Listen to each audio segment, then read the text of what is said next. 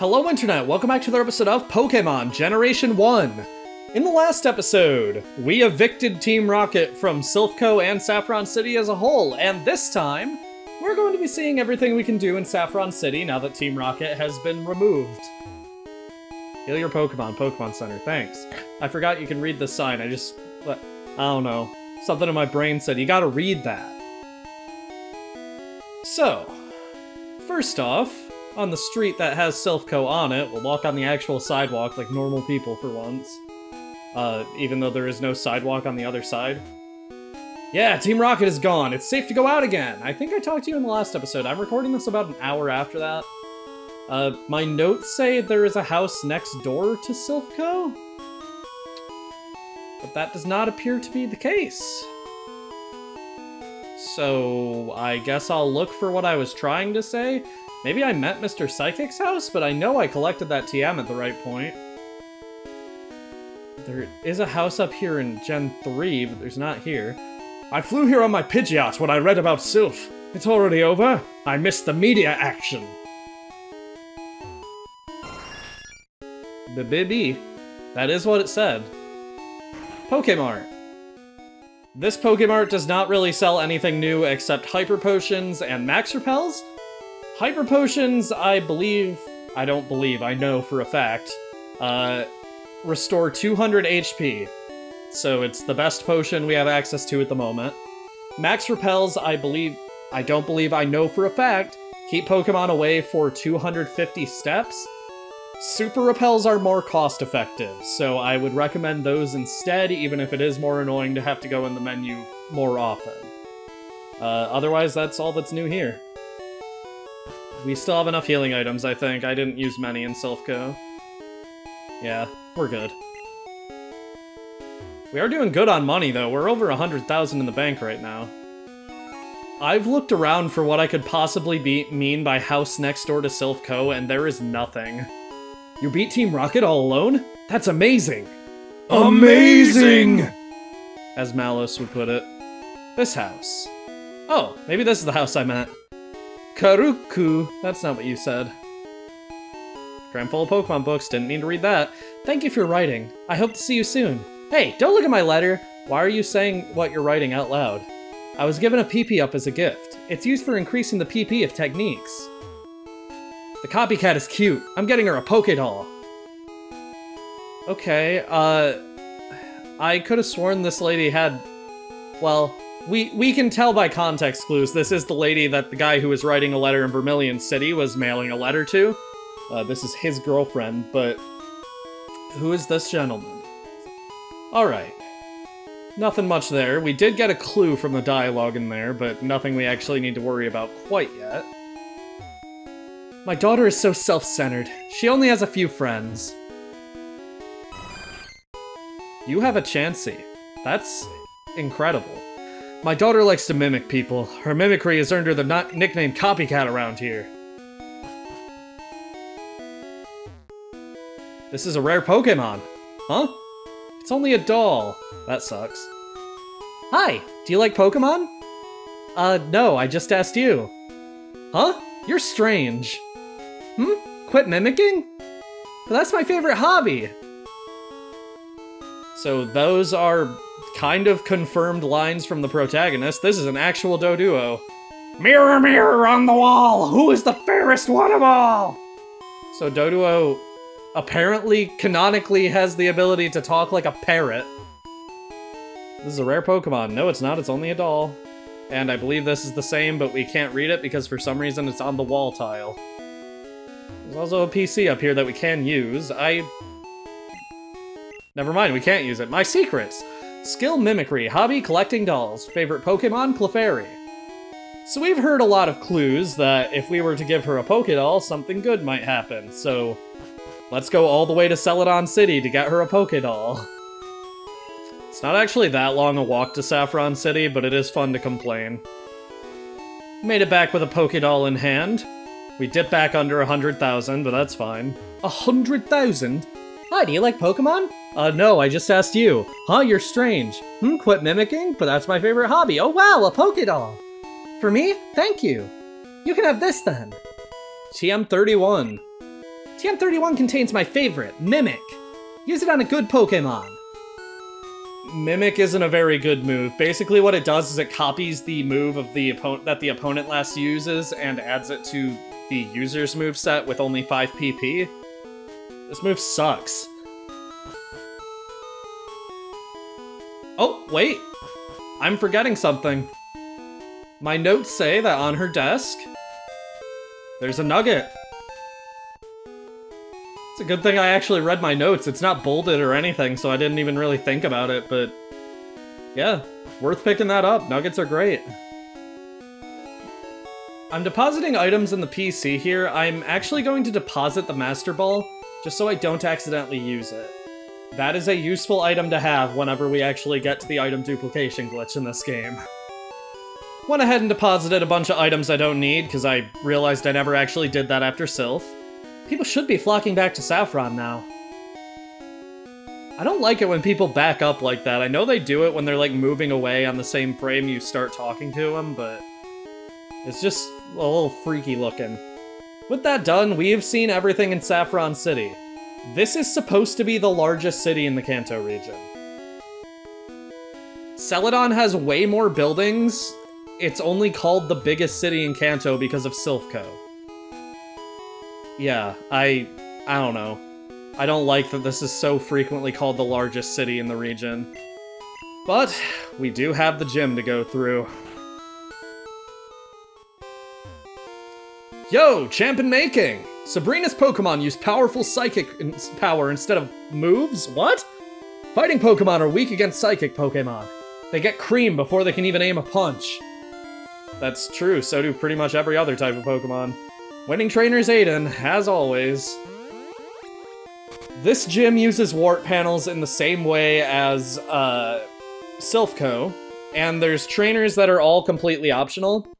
If you want to know the quickest way to get to Sabrina, just take the wart panels in a counterclockwise order. You will get to Sabrina really quickly, and all the trainers are easily avoidable. I'm going to fight everyone in here because one of them has interesting dialogue, believe it or not, so yeah. You know the secret of getting through. I mean, okay, let me be frank. The psychic type is overpowered. It's been said before, and it will be said again a billion times. I think it's a little bit overblown. Normal is like an equally good type in Generation 1, but Psychic is the one everyone has memories of being overpowered, largely because of the anime making it appear overpowered, and just generally, Psychic types in this game being incredibly bulky because of their high special stats. We're seeing Slowbro for the first time here. Sprite is terrifying in this game. But Hakat manages to luckily take it out, and grow to level 38. I'm leading with Hakat because I know Hakat is going to be absolutely useless against the gym leader. I lost my concentration. There used to be 2 Pokemon gyms in Saffron. The fighting dojo next door lost its gym status when we went and creamed them. Okay. I don't like that they keep using that word choice, but, okay. There's that statement. As fact this time. You and I, our Pokemon shall fight! It's true. Oh! Channelers. Okay. Using ghost types. I genuinely thought we were never gonna see a ghost type again outside of Pokemon Tower in like one boss fight in the future. I mean, that's fine. It's gonna be just as easy to take out as the Pokemon in Pokemon Tower were. So I've said in the past that Swords Dance on Pokemon is good, but don't really count on pairing it with Slash. There's a reason for that. I've been saying that because critical hits don't actually account to boost to a Pokemon's own stats. I realize I never actually specified on that, at least not in any meaningful capacity, so just gonna try to be a little more specific about that here. Sabrina is younger than I, but I respect her. That's good. It's a rare quality in old people these days. Channeler wants to fight. Another Ghastly. Is this a psychic gym or not? Continuing on. Another channeler. She doesn't have the dialogue I want. This guy might. I know it's a male trainer who says what I want to see. Saffron Pokemon Gym is famous for its psychics. You wanna see Sabrina, I can tell. I don't think you need psychic power to be able to tell that, but I really love the psychic sprite in this game. I don't know what psychics have to do with wearing lab coats. I don't think that's like a psychic trait, but I don't know, it makes their sprite look cool as hell, so I'm like completely fine with it. Getting an example of Slowbro's massive special stat here. Mega Drain did nothing comparatively to, like, what it would do to a Slowpoke, at least. Good critical hit, though. Is that his only Pokemon? It is. Okay. Ah! That's right. I used telepathy to read your mind. No, you did not. I think this is the guy. Does our unseen power scare you? Not yours specifically. One trainer in here's unseen power will scare me. Never mind, your unseen power is suddenly very scary to me. Kadabra's a scary guy.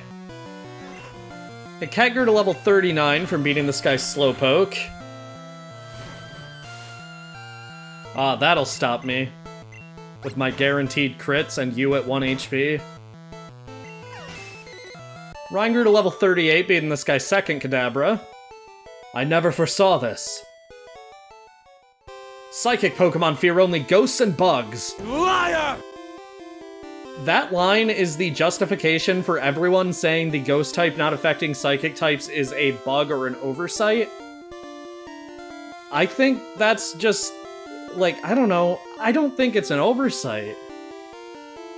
So, his line isn't true. Ghost isn't super effective on Psychic, and even if it was, Lick is the only normal damaging Ghost move, but... Okay, I cannot find any source that provides proof about whether or not the interactions between Ghost and Psychic are a bug or just a poor design, and bad writing for the specific trainer. The anime is a source that I've seen pointed to, but... the anime tends not to be accurate. See, for example, Aim for the Horn, where Pikachu knocks out a Rhydon with Thunderbolt by aiming at its horn, or the battle with Brock in the anime, where Ash beats Onyx by activating the sprinkler system and then using Thunderbolt. There's, like, no example of the anime actually giving a damn about what the games say, in the original season at least, as far as type effectiveness goes, so... I don't know. It's just weird. Went ahead and healed off any damage we received here, and now we're just going to go through the gym normally. I have seen what I wanted to see. I believe it would just be this one, and then we're there? Or this one? Or this one? No. Okay, I know how I messed up, but I messed up really badly.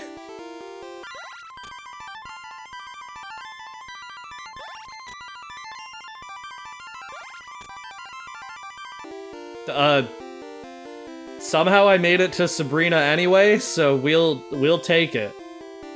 That's fine. Switched Annabelle into the lead, and I'm ready. I think. I hope. I had a vision of your arrival. I have had psychic powers since I was a child. I first learned to bend spoons with my mind. I dislike fighting, but if you wish, I will show you my powers.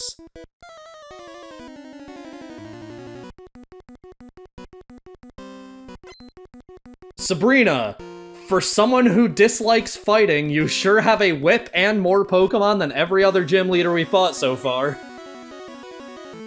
Kadabra. Kadabra is level 38 Psychic type, knowing the moves Disable, Psybeam, Recover, and Psychic. She also has one Hyper Potion per Pokemon, used 25% of the time when they are at 10% HP or lower. I could set up with Swords Dance, but I know for a fact this Kadabra outspeeds and Psychic will do a lot of damage. Please don't disable Earthquake. Okay, I can live with disabling Slash. Earthquake is just generally a better option with the same type attack bonus. Okay, Kadabra's down. That's promising. And Annabelle grew to level 38. That's also promising. Mr. Mime. Mr. Mime is level 37 Psychic type, knowing the moves Confusion, Barrier, Light Screen, and Double Slap. This seems like the perfect opportunity to start setting up.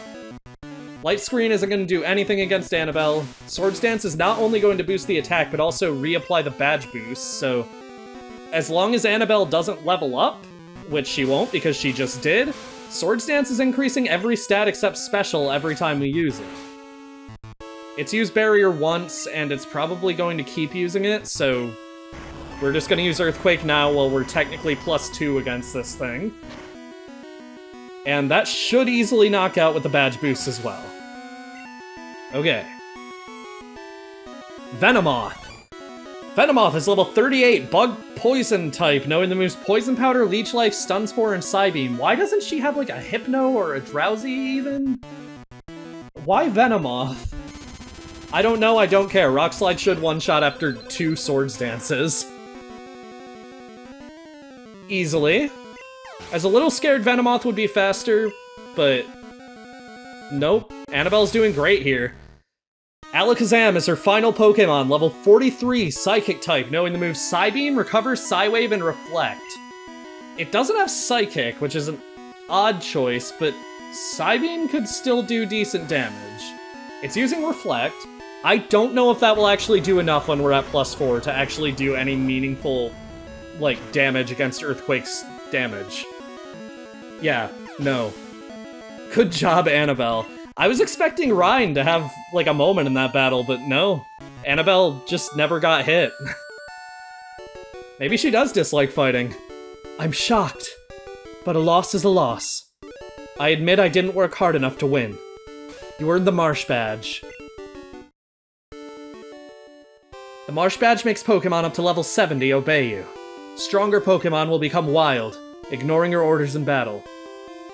Not entirely true, that only applies to traded Pokemon in this generation. Just don't raise your Pokemon too much. Wait, please take this TM with you. It's propaganda, she's just trying to get me not to battle. TM46 is Psywave. It uses powerful psychic waves to inflict damage. We'll go over that in a second, but in Pokemon... well, a second for me, it'll probably be longer for you. But anyway, in Pokemon Yellow... I had a vision of your arrival. I have had psychic powers since I was a child. I first learned to bend spoons with my mind. I dislike fighting, but if you wish, I will show you my powers.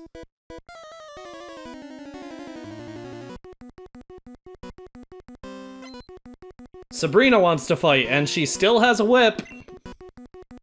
Leading with Abra. Level 50, Psychic type, knowing Flash. This is just the silliest little guy, and I have a silly little move that's basically going to allow Lapras to actually beat this Abra. First, accuracy checks are completely null and void now that we've used an X accuracy. We cannot miss. That means this Abra is basically free EXP for Lapras since it literally cannot attack. I don't know why I even bothered putting it to sleep, but since Abra has a very high special stat and we are only level 16, this is gonna take a while. It's fine though, it's worth it for hopefully getting Lapras at least semi-caught up.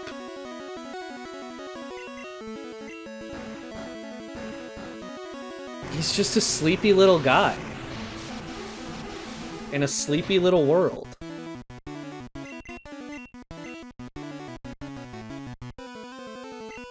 So, Sabrina just used an X Defend on this Abra. For some reason it was changed, so instead of a Hyper Potion for each of her Pokemon, she has an X Defend for each of her Pokemon, which, actually thinking about it, that's good because an X Defend isn't going to do anything to make her Pokemon less frail, and all of her Pokemon are level 50 or higher, which, I mean, it's already ridiculous that their stats were increased to that extent. So yeah, I will gladly take them not being able to get their HP back. Finally took down Abra. Let's see what Lapras grows to. Only level 17, of course. That was a level 50 Pokemon game. If this was black and white, there would be hell to pay if I only got one level from that. Kadabra is level 50, Psychic type, knowing the moves Psychic, Recover, Kinesis, and Psywave. That is a pretty huge upgrade, and still level 50, by the way. So I have no idea... Oh, there's Kinesis. You know how I feel about that move. I have no idea why they decided to make her Pokemon be level 50. It doesn't make any sense to me. It's just completely unbalanced. They're making her way too strong for the sake of being strong. I don't know. It just seems so, like, obviously bad as far as design goes, and I don't know. Maybe I'm just a serial complainer, but it's annoying to me. My main plan here is to stack up Rest with Snorlax and then hopefully take out her Pokemon using Body Slam. We do have the chance to paralyze them as well, which I don't think would make Snorlax faster because of how fast the Abra family is, but I don't know, it's the best I got. She's using Recover without even needing it, so she's just flexing. Luckily, Snorlax's attack stat is very high, so I will take that, especially with the lowered accuracy. Alakazam is her final Pokemon, level 50, Psychic type, knowing the moves Psychic, Psywave, Reflect, and Recover. Still has Psywave, which is probably going to do more damage than Psychic at this rate. She's still going for Recover. And we one-shot that. It's because of the badge boost. I literally explained badge boosts in this episode and I forgot about them. I'm shocked, but a loss is a loss. I admit I didn't work hard enough to win. You earned the Marsh badge. What is that sound effect when I get the badge in both games? Is she punching me? The Marsh badge makes Pokemon up to level 70 obey you. Stronger Pokemon will become wild, ignoring your orders in battle. Just don't raise your Pokemon too much. Wait, please take this TM with you. And it's just Psywave. Which we'll go over right now in Pokemon Blue version. Our reward for this gym, as Sabrina said, is TM46, which teaches Psywave. Psywave is a little bit silly. The way it works is it inflicts a random amount of damage between 1 and 1.5 times the user's level. But because of the way this move draws the number used to calculate damages, not damages, but whatever, it's completely broken in multiplayer, causing the games to desynchronize as the target receives 0 damage on the opponent's game, while the user's side keeps generating random numbers until it produces one between 1 and 1.5 times the user's level. The game also freezes if a level 0, level 1, or level 171 Pokemon uses this move, but that's not possible in normal gameplay, as level 2 is the lowest level that you can catch a Pokemon, and Pokemon stop gaining experience at level 100. The move's awful, but the glitch is interesting. With Sabrina defeated in both games, we're going to head and use Ducks to fly back to Fuchsia City. With Sabrina defeated, we've done pretty much everything I want to do on the mainland of Kanto for now, so next time on Pokemon Generation 1, we're going to be taking off from Route 19 using Surf, and beginning to see what there is to do out on the open sea. See Route 19, Fuchsia City to Seafoam Islands. See you guys then.